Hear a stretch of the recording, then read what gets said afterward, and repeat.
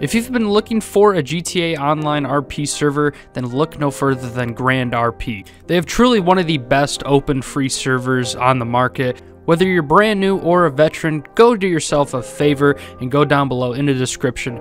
Click that referral link and register now. As of recently, so much GTA 6 rumors and leaks have been coming out, and yes, they are very exciting, and some of them seem very, very believable, like we've gone over the past few weeks of female protagonists, it taking place in Vice City, etc, etc.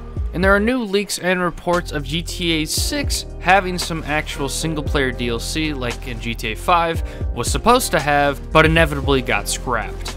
Well, technically they were scrapped for the single player DLC and actually was kind of recreated in GTA Online, and that's what some of the updates were, like the Doomsday, for example. That was one of the few updates that we were kind of supposed to get in single player with Trevor as an IAA agent, you know, trying to save the world, but it instead was put into GTA Online to make more money in shark cards, etc.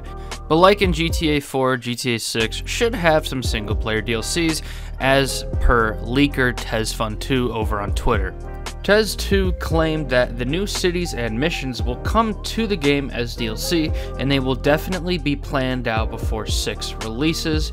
Well, they should probably have some sort of roadmap. That's probably what he means. Have some sort of plan before actually releasing the game and having no idea what they're going to do for DLC, though that usually isn't the case. But I think it would be kind of cool to see a roadmap or where we're going to go next. I think that'd be really cool, get an idea of the next single player DLC. But Rockstar doesn't like to make that super public, so we'll probably get some hints and references and like little foreshadowing of where we're gonna go next, and then once we're finally be able to go there, we'll, oh yeah, that's what that meant. That's exactly what that meant. Tez also said that GTA 6 will take the form of instance new cities or islands similar to Cayo Perico or North Yankton from GTA 5. That way Rockstar can introduce a new heist for the next GTA Online mode. With each new DLC, if we are lucky, we could receive a fully fledged new city from time to time. Now, the thing there that says a new heist in GTA Online with each new DLC, that seems kind of confusing because we're talking about single player, right?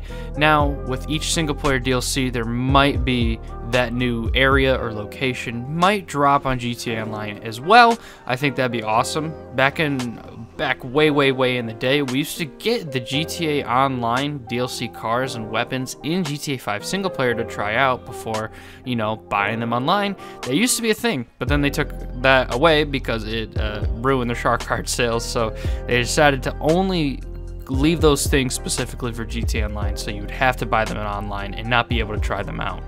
The Baldigate Tony and the Lost in the Dam from GTA 4 are two perfect examples of single-player DLC, though they don't bring any new locations. They do bring a new few interiors, new weapons, new cars, though that may sound like a small GTA Online update that we receive every 6 to 7 months.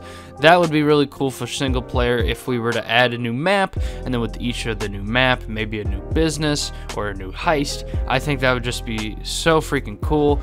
Every few months or maybe a year or two, we'd have to learn a new map, which comes along with a new heist and new businesses. I think that'd be just really, really cool and something that I think everyone should be excited for.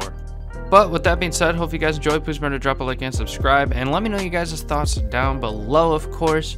And yeah, I'll see you guys in the next one. Peace.